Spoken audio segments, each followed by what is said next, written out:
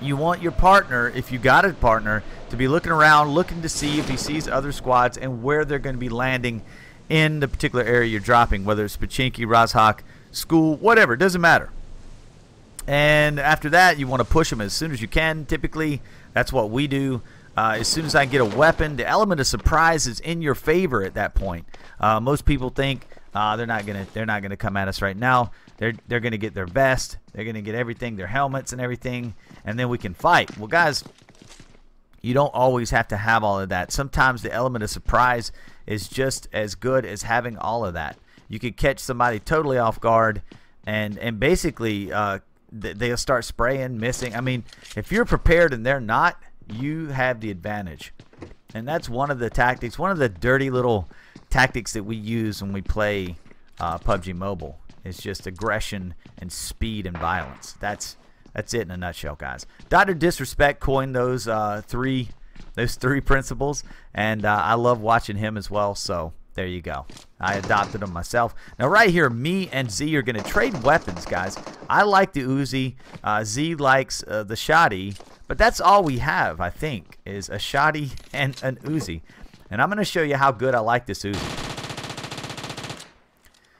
That's how good I like this Uzi. This has nothing to do with house pushing, guys. It's just showing you guys that I love the Uzi. So we'll get on into the video right here. We're going to push these guys. We know where they are. This is in the same drop. I seen a guy running there to the left, but I'm not worried about him. I am actually worried about these guys. So right here, I'm going to dart in, and I'm going to try to draw their fire. But what ends up happening here is Z takes the brunt of the fire. But as I was strafing, I was able to take him down. Now I'm going to revive Z here. We're not under pressure at this time. I'm listening intently, but we are not under pressure. And by the way, I grabbed the second Uzi on the way in the house. Now Z's going to help up a little bit here. And we're going to try to find this guy's squad mate. And loot their corpses, obviously. But that was the tactic right there, guys. Have a lead man and a guy following up. Now, we found this guy here. And I'm going to go into just talking about strafing. Keeping yourself safe here. He darts out. Tries to ambush me right here. I'm strafing. I took the door. He's going to run. I hot swap weapons. And I'm going to jump over here and try to find him. Well, guess what? Me and Z are talking. And here he is. I see him in that room. Z's going to go the other way. We're going to try to pinch him. But Z ends up actually getting him right there with a Uzi. Now, he had a squad mate on the other side of the road. And he's got some guys here approaching. And Z takes him down. I'm going to close some doors here and loot up. Now, right here, I popped the smoke. I'm not sure. Oh, yeah. I remember this. We killed a couple of guys on the outside. And watch this sequence here, guys. He almost killed me right there. He third-partied me. I'm going to flashbang him, and we're just going to get him for free. Right there, Z's going to pop in, take him down. I'm going to health up. GG. Definitely utilize those flashbangs, guys. Right here, we get ambushed ourselves. Look at this. A snake in Pachinki. What the heck? So we're pushing. Z's going in. He's going to push two guys in this position here. I'm going to strafe once again, like I was telling you guys. And then I'm going in to finish it up after I reload. I didn't want Z to die, so I put the heat on these guys. But guess what, guys? I cannot revive Z yet. You know why? Because there's another guy coming. So I'm going to have to neutralize this threat before I can raise Z. And here we go. He's going to go down. And there it goes, guys. Just like that. I'm going to get in here and revive my teammate. Right here, guys, this is an example of utilizing a knock to press a position.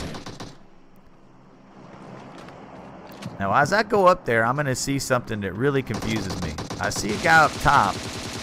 I thought that was his teammate, guys, but what that was a guy stealing my kill.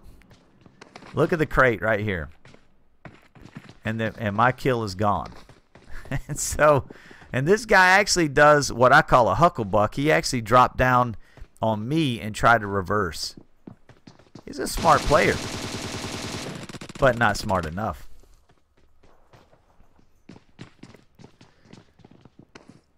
All right, here we go again. Another hot drop. I'm pushing. I've got a UMP and a pistol. And this guy has nothing. Like I said, he's got a pistol. Like I said, guys, this is what you want to do. When you drop, catching these guys. Now, he was armed, but I caught him by surprise. And that is house pushing 101 when you're in Pachinki. Now, this right here was a house push gone wrong. I tried to utilize mollies. I missed the window with the first one, but I healthed up, and I've lost my momentum right now. But as I was doing that, lo and behold, this guy comes up, and we're going to dance a little bit. And then I start taking fire from, it looked like behind me, but... And so right here, me and I'm trying to think who is this I'm playing with at the time. Oh, this is Big Fat Jones. Me and him are talking, and we are going to coordinate a strike on this guy. I'm going to smoke him. Oh, look at him. He's right here. Holy smokes. Wow. That guy almost killed me, but we still got the guy in this room. That is not the guy. That guy was in yellow. And he's just shooting blindly into the mist. But there again, guys, this is another tactic you can smoke. And watch this guy. This guy's going to catch me rezzing. Holy smokes. Whoa. Whoa, whoa, whoa, whoa. That was not the plan. That was not the plan. So I want to health up because that guy hurt me pretty badly. And I need this help to get in here. My vest is shredded. I'm just going to push this guy and eventually, or either I'm going to throw a frag in there. Yep, he's going to get a frag. Or I'm going to actually miss and hurt myself. Yep, that's what's going to happen. Yeah. So, it's enough of this mess. I'm just going to push in there and get him. Enough of this. You don't always have to be fancy, guys. Just go in there, and he knows you're coming. Who's got the better aim? There you go. Go in there. All right, right there, I totally missed that guy by the fence. I did not see him, but look at this. The way that I moved up there, it was too fast for that guy. He was in a stagnant position. That's another thing about house pushing, guys. Stay moving. Stay moving.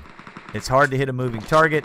A guy that is camping, obviously he's camping there because, for one, his aim is bad, so he's hoping that he can cut you off camping a staircase. Or you know, he knows he doesn't have skills. He's afraid, and that's why he's doing that. So I mean, ultimately, if you can utilize paw or claw method with players